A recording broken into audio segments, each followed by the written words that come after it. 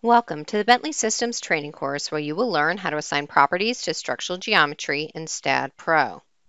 In this video, we are going to be focusing on assigning the offset specification to your structural members.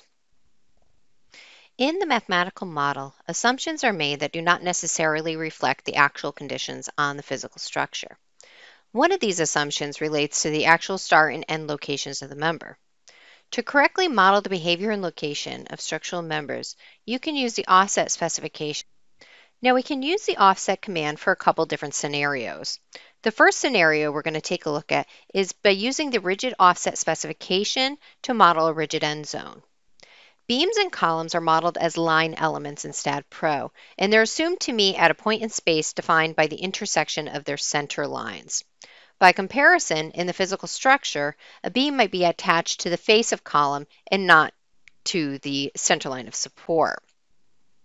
Now this may create a rigid zone at the connection where very little relative deflection will occur between the face of support and the center line of support within this zone. Therefore, in the physical structure, the beam may behave as though it connects to the column face as opposed to the column center line. However, in the mathematical model, the length of the beam is treated as though it spans from center line to center line of column. Now, if the size of the rigid zone is significant with respect to the span length of the beam, then you may want to incorporate these effects into the mathematical model. The member offset specification provides a convenient way to account for these effects by declaring that the beam's start or end faces are at a certain distance away from the center line of column. Now, the length of a member offset, and therefore the size of the rigid end zone, can be assessed based on engineering judgment. Member offsets may be modeled in any direction relative to either the local or global coordinate system. Let's now turn our attention to our sample model. And to better understand the way our members are modeled in the default condition, we're going to take a look at the three-dimensional view. In my ribbon toolbar, I'll now select the View tab and then go to the 3D Render icon. And here I can zoom in to see that my concrete beams are currently modeled to the center line of concrete column. Now for this particular model, I'm going to assume that the distance between the face of support and center line of the support is quite rigid. So I'm going to use an offset command in order to account for that in my mathematical model. So that's going to be accomplished through a beam specification. So in your workflow page control area, you're going to select your specifications page, and up in your ribbon toolbar, we're going to select our specification tab. Now our columns are modeled as 16-inch by 16-inch members. So I want to create a rigid end zone that's 8 inches long. That'll be the distance from the center line of column to my face of support. So I'm going to come up in the ribbon toolbar and select the beam option and select the offset. I need to define my offsets for my starting and ending end separately, and we'll start with our starting end. Now you can reference an offset from either your global or local position, and I'm going to select my local axis, and I'm going to apply an offset of 8 inches from the starting end of the member for my local x-axis, which the local x-axis points along the length of the member. We'll go ahead and click the Add button, and then I'm going to finish this off by doing it again for the ending end of the member. And this time I'm going to go with my local axis, the end of my member, and this time I'm going to do a -8 inches to basically shorten the length of the member. We'll go ahead and click the Add button again. Now that we've entered our specifications, we're ready to assign them to our concrete beams.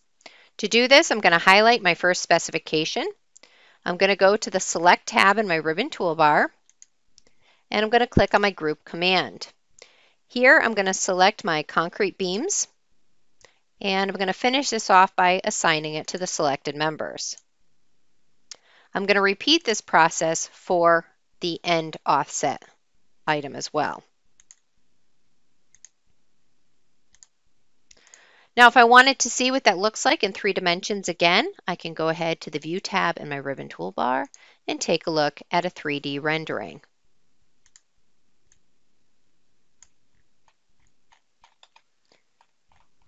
And here you can see that my members have been pulled back to the face of support. Again, you should use engineering judgment to determine what your length of your rigid end zone should be.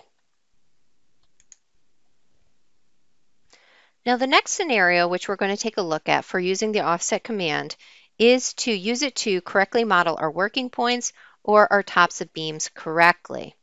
If we were to take a look at our sample model, we would be able to see that where our members are intersecting at joints is actually along the centroids of the members.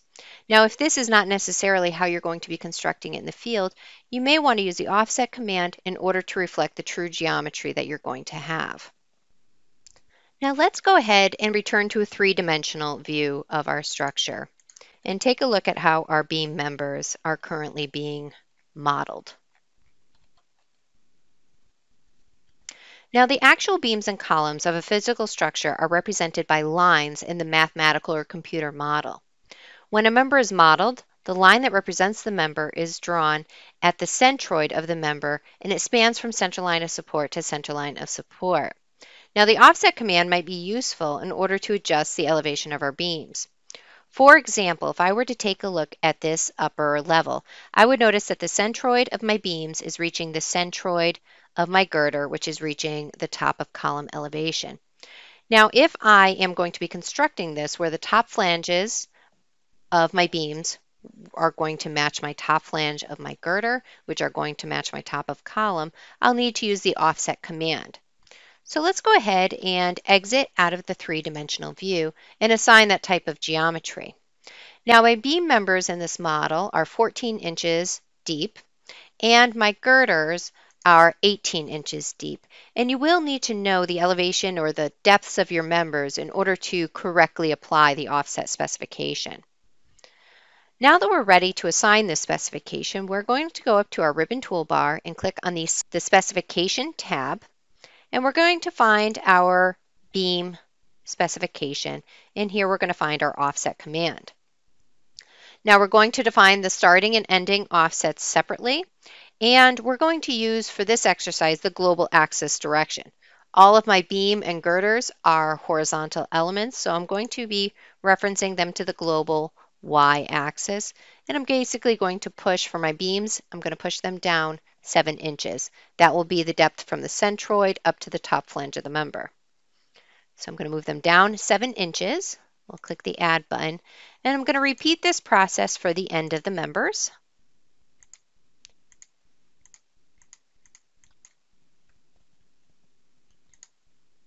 And I'm going to do the same thing for my girders. They're a little deeper, so I will need a different offset command for those.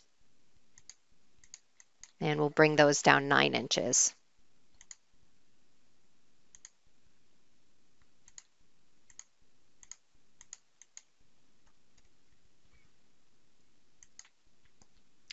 We're now ready to assign these specifications. So let's go ahead and start with our steel beams. I'm going to highlight the first specification. I'm going to go to my Select tab in my ribbon toolbar and find my group command. And here we're going to find our steel beams option. And I'm going to click Assign. I'll do the same thing for the ends of the members. Next, let's go ahead and assign our other specification to our steel girders. I'm going to unselect steel beams, select my steel girders, then finish this off by clicking Assign.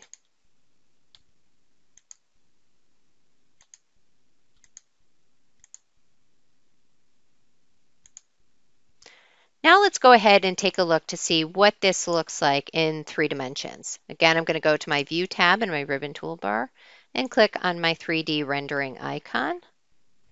And if I zoom in, I will be able to see that my top of girder matches my top of column, which matches my top of beam elevation. Now, at some point through your design phase, if the depths of your members change, you may need to come back and manually readjust your offsets as required.